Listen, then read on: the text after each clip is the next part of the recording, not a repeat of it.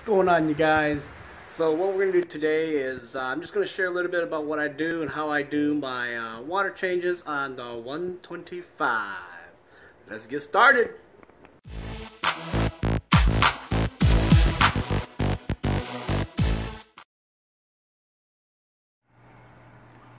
Alright guys, so what I got here is my 125. I have a 1,000-gallon power tank, pump into the tank. It's already set up, it's already plugged in, hoses are all connected already. You guys can kind of see the setup there. It's connected to my garden hose, of course, and it runs all the way into my laundry room. Okay. And excuse the mess in the laundry room, but it is my laundry room. So, anyways, it runs into the utility sink, and it just, comes pouring out like that. Okay. So what I do is I have a two-way splitter here, and that is where I actually hook the hose up to when I fill it and check the water temperature as I'm filling it, which I'll show you guys that in a little bit. But that's how I drain it. Okay, and it makes it super fast, as you guys can see in the hyperlapse. Okay,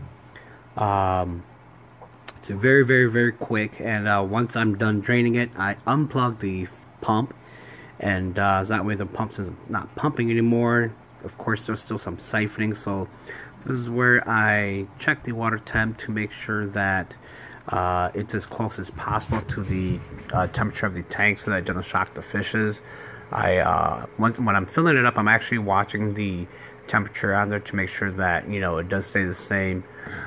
Usually it's pretty good, so it never, if anything changes, it might be like 1 degree or something like that, but it doesn't affect the fishes. And then I turn it back on. And I go and prime the put Seachem Prime into the tank also at the same time. Okay, so as you guys can see it fill it back up. It's very, very quick. I never remove the pump from the tank. I leave the pump in there and everything. Like I said, I just have it unplugged. It doesn't hurt the pump. I've been doing it like this for a long time. It makes it quick, easy, and nice. And you don't have to do a lot of connection, disconnection type of thing. So once it's done filling up, what I do is I raise the hose higher than the tank so I don't make a mess. I crack the connection open to drain the water back into the, in the line into the tank. Alright. So that's what I'm doing here. And once it's all drained, what I do is I disconnect it. I have a bucket down there, which I'll show you guys in a little bit. And I drop the hose into the bucket. And I just, usually I roll up my garden hose, but I'm actually doing multiple tank water changes. So what I did is I just moved that hose to the next tank. Okay.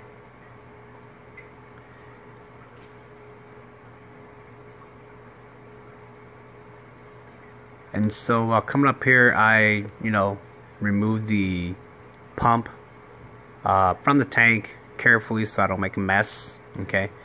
And I just kind of shake off all the water, and then I put that pump into a bucket that is right below the tank so that I don't make a mess, so my wife doesn't kill me, right?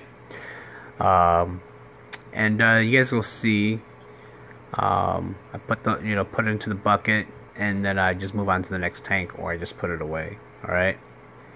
And I always have the bucket there and a towel to make sure in case I have any mess.